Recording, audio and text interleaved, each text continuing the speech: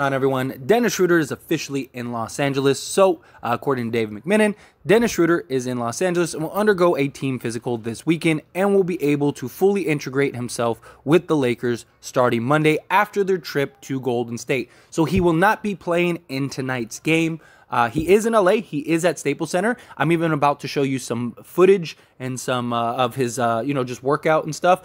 Dennis Schroder over on his YouTube channel actually had like an entire vlog of his journey and then him coming in. And it was actually really cool. So I'll play a couple clips and stuff for you that you could see. And then, of course, link in the description to the full thing. I did mute it, and we will talk about it and address it over that. But nonetheless, it looks like the Warriors game today. We will not see Dennis Schroder, but we will see him going forward after Monday, assuming the physical and everything is good, which it should be because he was just playing in Germany, so that shouldn't be a problem at all. Now, right off the bat, Dennis Schroder, he had this hype tape where he basically showed like his Germany journey and just him working out, because Darvin Ham said that he was relaying to the coaches out there on what he needed to work on. And then he's talking about his journey and stuff like that from Germany back to LA. And it was just really kind of cool to see that little insight. And then he had like the full tour of him getting to the Lakers facility. You get to see him kind of like just, walking through it, seeing how much changes and stuff. He's with his buddy and just kind of like, it was also a cool little insight to see what a lot of the inside looks like, right? Like they got an entire gaming room. When you walk in, it's all like official and really cool. I know a lot of people haven't seen stuff like this. Turns on the lights and then boom, there's the Lakers locker room. He's trying to find his locker, which is down right next to Westbrook. So him and Westbrook are going to be side by side in the locker rooms, which I thought was pretty cool. You're going to get to see Westbrook and Schroder having a lot of talks, a lot of relations and stuff. So as you see, Westbrook's lockers right next to Dennis Schroder. And, it's exciting to finally, we're starting to get the pieces to the puzzle, right? You're starting to see Dennis Schroder back. We got Walker back finally.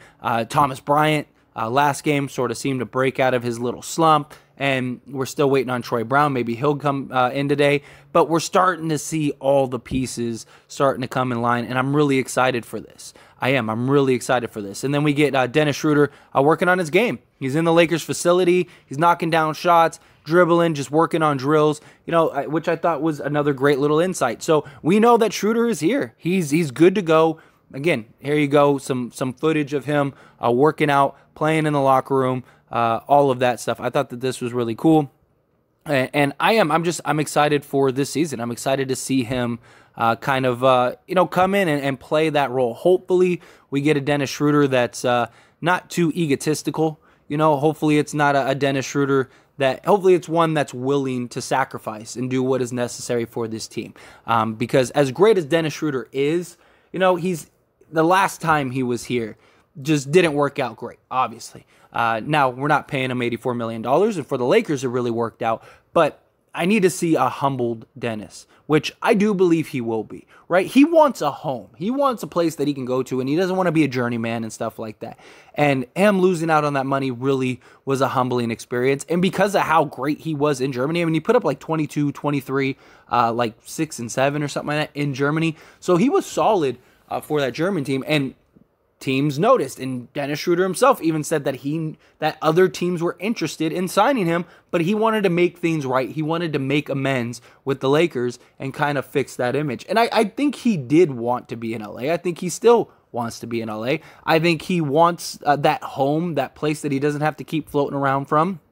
And I think if he has a balling year, the Lakers could be that place. He's never going to get that $84 million. It's just not going to happen. He missed his opportunity. He missed his window, and he blew it.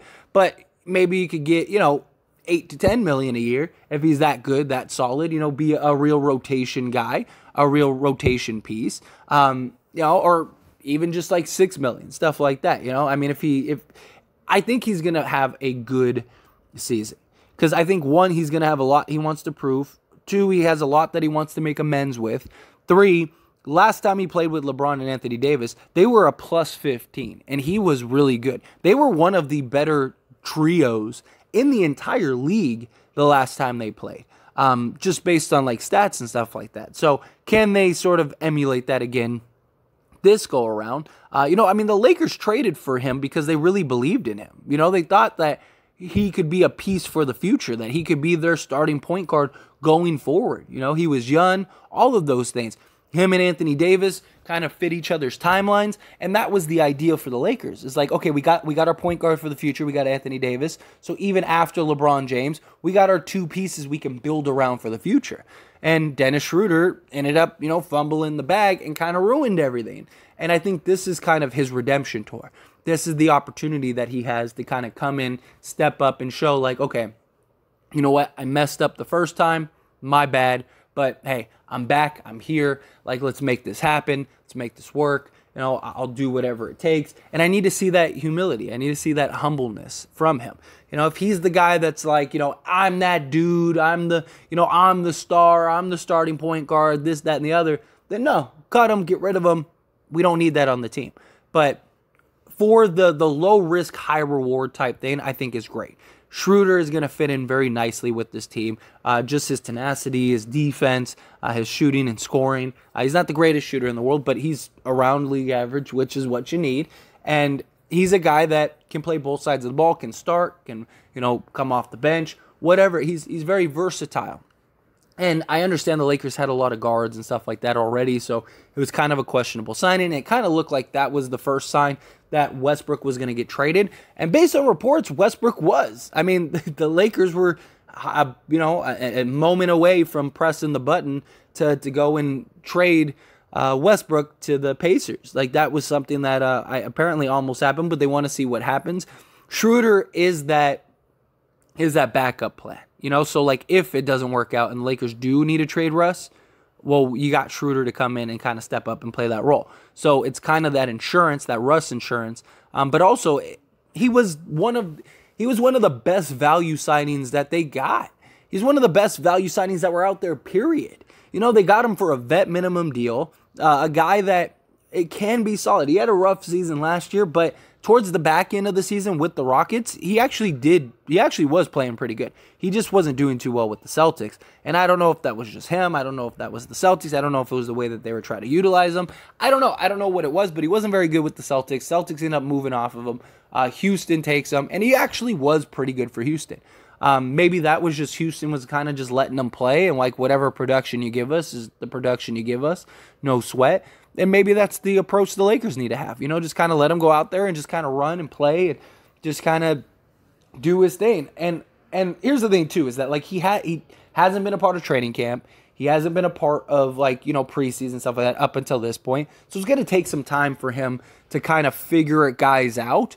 But he should be good right away because he was playing in Germany this entire time. So it wasn't like he was just sitting on the couch, recovering from an injury or just eating, Fritos or whatever. Like, no, he legit is ready to go. So anyway, I just thought that was pretty interesting. I wanted to show some of the video for you. Again, go check out the full video, link in the description below. It's actually pretty cool. It's an entire vlog, and he walks you through everything. It's 12 minutes long. So yeah, go check that out. Link in the description below. Don't forget to like this video and subscribe. And as always, this is a discussion, so I want to hear from you. Let me know your thoughts and opinions down in the comment section below. What do you think of Dennis Schroder being back? Do you think he's going to be a big impact player? Do you think he's going to make a difference? Do you think that this is the guy that is, gonna be the Russ insurance? It's really gonna help this team out in multiple ways. Were you glad about the signing? Were you not? However you feel, good, bad, ugly, somewhere in between. I'd love to hear your thoughts and opinions. Let me know down in the comment section below. Quick little shameless plug, everyone. If you enjoy my videos and commentary here on this channel, As It Stands Lakers, then check out the link down in the description below and go subscribe to As It Stands. Believe it or not, As It Stands was the first channel. If it wasn't for that channel, this channel would never have existed. Because of the success of that channel, it led me to want to create this Lakers channel. So do me a huge solid. If you're not subscribed over there, go check that out. Go subscribe over there. I talk all things sports, all teams, things like that, not just the Lakers. So if you just enjoy my commentary and want to hear me talk about other things, or you just, are a fan of other sports and other teams, go check that out. I promise you will not be disappointed. That being said, hit that like button. Helps me out a lot. Lets me know you enjoy these types of videos, and I truly appreciate it. If you're not subscribed to the channel, hit that subscribe button, followed by the bell notification. Stay up to date with all things sports. Join this wonderful community and all of our discussions. I'll see you all in the next one. Thank you.